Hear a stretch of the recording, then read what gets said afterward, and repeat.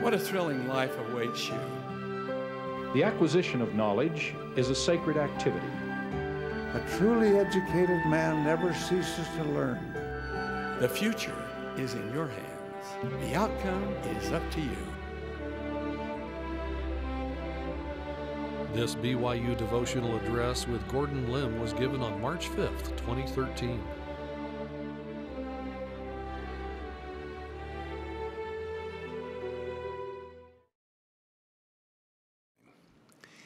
Professor Gordon Lim is director of the School of Social Work in the College of Family, Home, and Social Sciences. He received a Bachelor of Science degree in psychology from Brigham Young University, a Master of Social Work from the University of Utah, and a PhD in social welfare from the University of California at Berkeley. Prior to joining the faculty at BYU, he taught at Arizona State University and Washington University in St. Louis. Dr. Lim's research involves examining policy and practice issues that impact Native American families and children. He is married to Erica Lindgren, and they are the parents of 5 children. He currently serves on the High Council in his stake. And now we'll have the privilege of hearing from Brother Gordon Lim.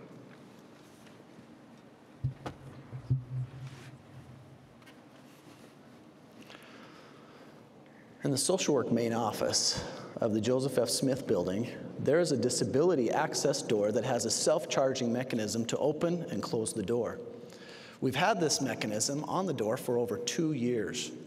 My office is located next to that door, so I am very aware every time the door opens and closes. However, it was only very recently, while I was sitting at my desk in a quiet, thoughtful moment, that the door opened, and as it closed, I heard a unique melodic sound. I was so taken aback that I got up from my desk, walked out of my office, opened the door, and listened again to the melodic tone as it closed. I asked myself the question, why hadn't I heard that melody before? Was that the first time that the melodic sound occurred? My guess is that it's been making that sound since it was first installed. Yet it took me over 2 years to recognize and respond to that small, soft, melodic sound. It wasn't until I was in tune with the sound that I actually heard it. Brothers and sisters, in my work at BYU and in my service within the church, I've been blessed to spend much of that time working with youth and young adults. As important topics and decisions come up during what Elder Robert D. Hales calls the decade of decision, I often hear questions such as, how can I recognize and respond to the promptings of the Spirit? And more specifically, how can I tell the difference between my emotions telling me what I want to hear and the Holy Ghost telling me what I need to hear? In fact, Elder David A. Bednar, while he was president of BYU Idaho, stated that this last question was the question that was most frequently asked by the students with whom he met.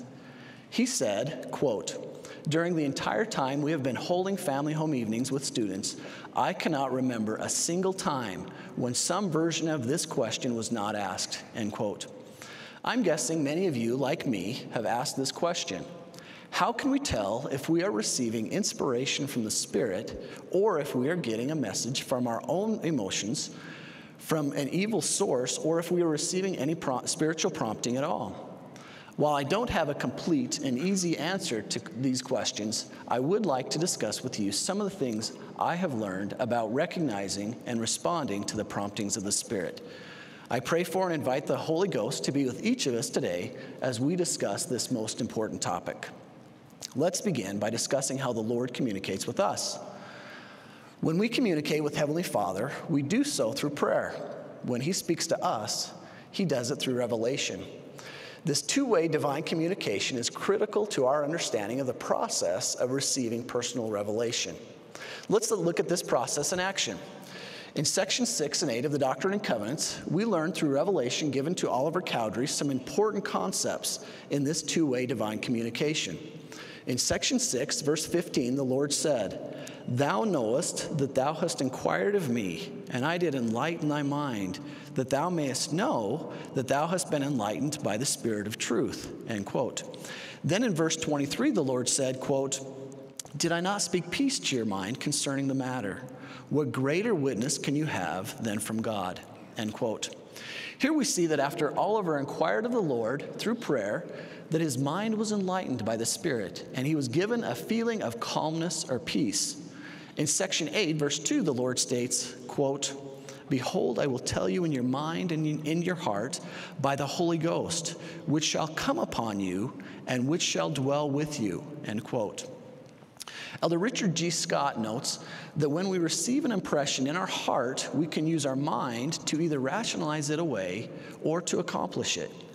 Together, the verses in these two sections teach us that when Heavenly Father speaks to us through the Spirit in its most familiar form, it most often comes to us through our thoughts and feelings.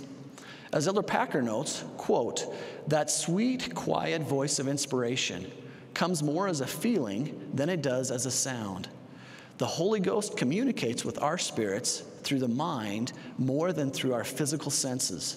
This guidance comes as thoughts, as feelings, through promptings and impressions. We may feel the words of spiritual communication more than we hear them and see with our spiritual rather than with our mortal eyes," end quote. Therefore, it shouldn't be difficult for us to understand why we are counseled by our church leaders to avoid anything that negatively impacts our ability to receive promptings through our thoughts and feelings. In the field of social work, we often work with people who are struggling with addictions, including pornography and other addictive substances and behaviors. These types of addictions negatively impact our ability to recognize and respond to the promptings of the Spirit. Brothers and sisters, what are the influences in your life and mine that negatively impact our ability to feel the Spirit? And what are the ways we can better understand the Lord's pattern of communicating with us? All too often, we sometimes make faulty assumptions and have erroneous expectations regarding recognizing the Spirit. Let me share with you what Elder Bednar had to say about this. Quote, "Let me suggest that many of us typically assume we will receive an answer or a prompting to our earnest prayers and pleadings. And we also frequently expect that such an answer or a prompting will come immediately and all at once. Thus, we tend to believe the Lord will give us a big answer quickly and all at one time. However, the pattern repeatedly described in the Scriptures suggests we receive line upon line, precept upon precept, or in other words, many small answers over a period of time. Recognizing and understanding this pattern is an important key to obtaining inspiration and help from the Holy Ghost," end quote. Elder Bednar then went on to state, "Sister Bednar and I frequently visit with youth who wonder about career choices and how to properly select a school at which to study and receive additional education. Many times a young person is perplexed, having felt as though the answer about a career or a school was received at one particular point in time, only to feel that a different and perhaps conflicting answer was received at another point in time. The question then is often asked, why did the Lord give me two different answers? In like manner, a student may sincerely seek to know if the person he or she has been dating is the one. A feeling of yes at one time may appear to be contradicted by a different feeling of no at another time. May I simply suggest that what we initially believe is the answer may be but one part of a line upon line, precept upon precept, ongoing, incremental, and unfolding pattern of small answers. It is clearly the case that the Lord did not change his mind. Rather, you and I must learn to better recognize the Lord's pattern as a series of related and expanding answers to our most important questions," end quote. Let me share with you two personal examples that illustrate Elder Bednar's points. Back in 2000, I was getting ready to graduate with my doctorate and interviewing for my first faculty position. I found what I thought was the perfect job. A good school fairly close to home, a creative joint faculty position within the school, and a very prominent company that does great work with American Indian children and families, my specialty. My meeting with the company went great. They were on board, and I thought this appointment would lead to all kinds of research opportunities and funding. This job, in my mind, was made for me. I prayed, felt good about it, and was moving forward. Then during my faculty visit to the school, things went from bad to worse. My presentation didn't go well. The faculty members didn't seem to like me, and there was just something that was not right. Well, I didn't get the offer. So why is it that after praying and feeling good about this job, things didn't work out? That was a question my wife and I were asking ourselves. When this job didn't work out, the other opportunity I had was to go to Washington University in St. Louis, the top school of social work program in the country, which obviously is a good thing. But their offer was to be the assistant director of the Catherine M. Booter Center for American Indian Studies and a lecturer in the School of Social Work. Although this was a great opportunity, it was not a tenure-track position, something I definitely wanted. So we prayed again, moved forward, and took the job. What a blessing that turned out to be. I got to spend 3 years working with Eddie Brown, the director of the Booter Center and former Assistant Secretary of Interior in charge of the Bureau of Indian Affairs, an appointment our own Larry Echohawk later filled. Eddie Brown is probably the most influential American Indian social worker in the country. And during those 3 years, we were able to travel throughout the country working with Indian tribes and tribal organizations. Those 3 years provided me with the foundation I needed in order to be where I am at today. As a side note, I later found out that the first position, shortly after 9/11, when the economy took a nosedive, was canceled due to the lack of funding from the company for the joint appointment. While it would have started out as a great job, it would have been short-lived. Here is the lesson I learned in recognizing and responding to the promptings of the Spirit. Sometimes what we perceive to be a positive answer, followed by a negative outcome, is later followed by a new, unsuspecting, better answer or opportunity if we will but trust in the Lord and keep moving forward. The Lord knew what I did not. That first experience prepared me to listen closer to the Spirit the next time, to have an increased level of gratitude for how the Lord works in our lives, and to remember that all things work together for good in the Lord's time frame to them that love God. So in summary, sometimes the right choices or blessings come through promptings that are often not recognized until after they are acted upon and in the Lord's time. Example number 2. My wife Eric and I dated for nearly a year before we were married. I don't ever recall receiving a one-time spiritual confirmation that she was the one. However, the more we interacted, the more we talked, and the more we learned about each other in different situations, I received many small, simple, and quiet promptings that she was a special, talented, spiritual woman.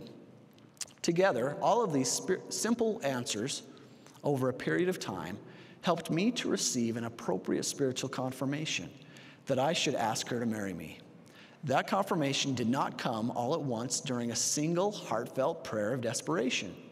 Rather, it came more in a line upon line, precept upon precept manner. Here's another key regarding finding a spouse. Elder Oak states that, quote, "If a revelation is outside the limits of stewardship, you know it is not from the Lord, and you are not bound by it. I have heard of cases where a young man told a young woman she should marry him because he had received a revelation that she was to be his eternal companion. If this is a true revelation, it will be confirmed directly to the woman if she seeks to know. In the meantime, she is under no obligation to heed it. The man can receive revelation to guide his own actions, but he cannot properly receive revelation to direct hers. She is outside his stewardship," end quote. So just because I received a witness to marry my wife was not enough. She also had to receive her witness independently. I think it took her a little longer to know whether she wanted to spend the rest of eternity with this guy who was pretty average. Now, yours and others' experiences with important decisions may be different.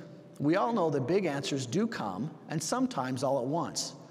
But those are more the exception than the rule. For our family, the story of the lost binoculars and how our daughter McKenna prayed and knew almost instantly where to find them has become legendary and is used as an example of a big answer to a single prayer. However, we should not feel spiritually inadequate or unqualified if we do not receive a big and immediate answer to a request or a plea for help the first time we ask. As we think about things we can do to increase our capacity to follow the Spirit, may I suggest a few ways I have found to better receive and respond to the promptings of the Spirit. First, living worthily invites the constant companionship of the Spirit. If you are not now worthy, repent and become worthy. For those who are endowed, go to the temple, the Lord's classroom, and keep your covenants. I've heard students ask, how can I tell if this is the Spirit I'm feeling? If you are living worthily, Paul's letter to the Galatians tells us that the fruits of the Spirit are love, joy, peace, gentleness, long-suffering, gentleness, goodness, faith, meekness, temperance. These are all examples of what we feel when the Spirit is present. In striving to live worthily, I am also encouraged by the gifts of the Spirit discussion in section 46 of the Doctrine and Covenants. It states in verse 9 that, quote, "They are given for the benefit of those who love me and keep all my commandments," end quote. Well, I love the Lord, but I don't always keep all of the commandments. The last part of this verse then adds an additional element of hope. Quote, "And him that seeketh so to do." I am thankful that as I make mistakes, as I neglect to heed promptings, but as I seeketh so to do, a loving Father in heaven and Savior are always there to help me get back on course if I will but keep repenting and keep trying. One night recently, my 7-year-old son was having a hard time and misbehaving, so I sent him to bed a little early. My 2 boys share the same room, and I usually read to them before bed. That night, as I went down to read to them, I was in a hurry to finish a talk I had coming up in my church assignment, as well as being a little frustrated with my son's behavior. So I hurriedly read to them, and before leaving, gave my son one more short lecture on proper behavior. During that time, I felt something, a feeling that I should stop and give him a hug and tell him that I loved him. But in my haste and frustration, I ignored the prompting, finished reading, and hurriedly went back upstairs to finish my talk. That was a missed opportunity I regret. Thankfully for me, Heavenly Father is patient, perfectly patient, and was patient with me on that occasion. The next morning, as I was lying in bed, getting ready to get up and start the day, I felt that same prompting.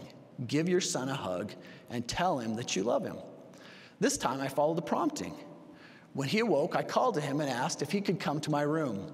When he did, I asked him to sit down on my bed. He did so and looked at me and asked, "What?" Like he was expecting to get another lecture like the night before. I said, "Hayden, I sure love you and am grateful that you are my son." I then gave him a big hug, and he got up and left. And a few minutes later, I could hear my son in his happy element making siren sounds while playing Legos. It was nothing spectacular, but it was a tender mercy that I am thankful for a second prompting of the Spirit to do what I should have done the night before.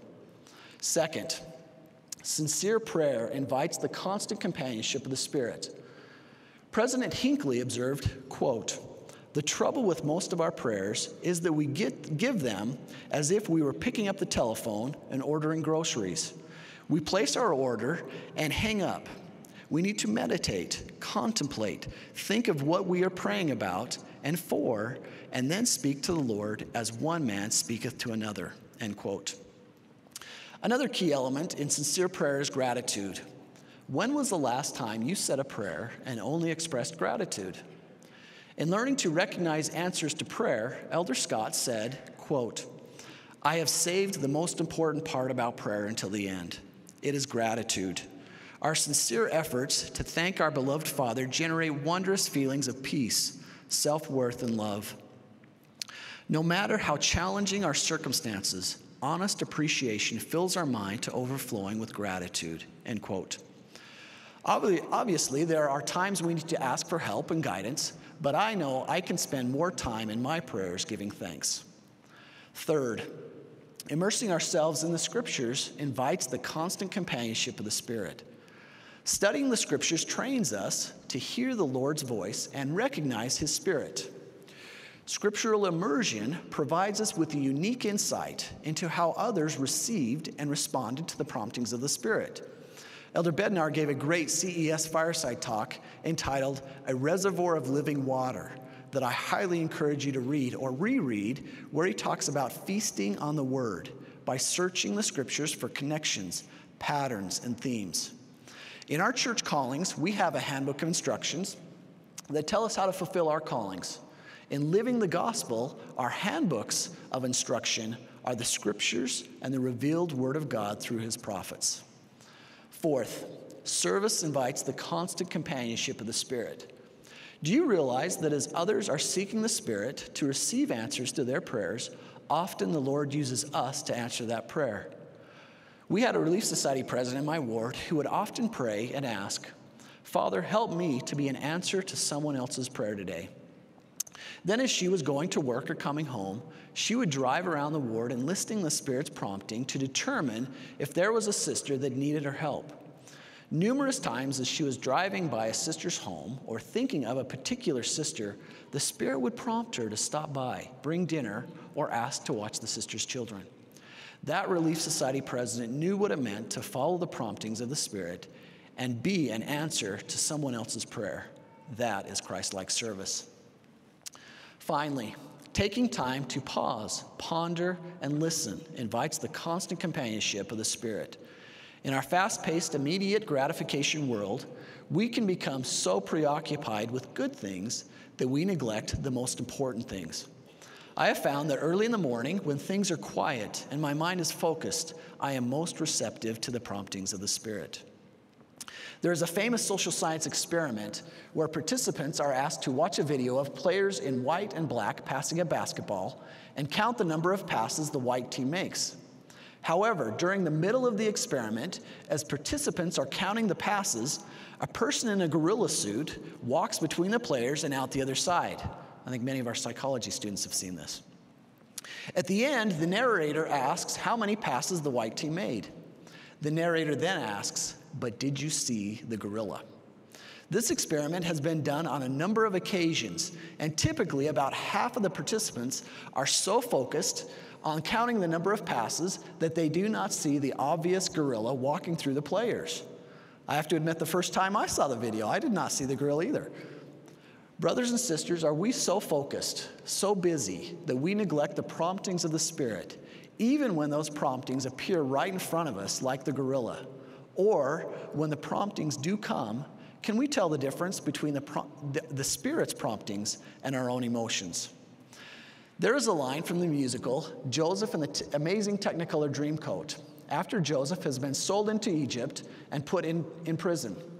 As he is feeling down and hopeless, the narrator sings, quote, "Hang on now, Joseph, you'll make it someday. Don't give up, Joseph, fight till you drop. We've read the book and you come out on top," end quote. Similarly, our Father in heaven has a plan for us, a perfect plan of happiness.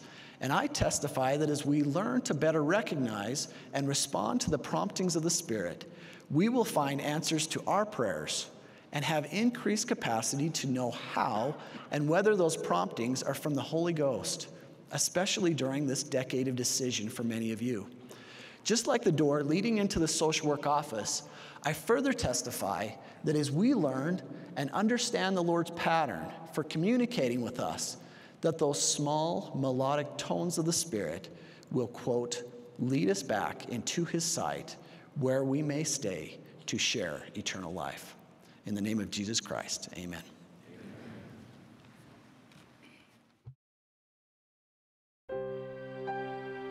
This BYU devotional address with Gordon Lim was given on March 5th, 2013.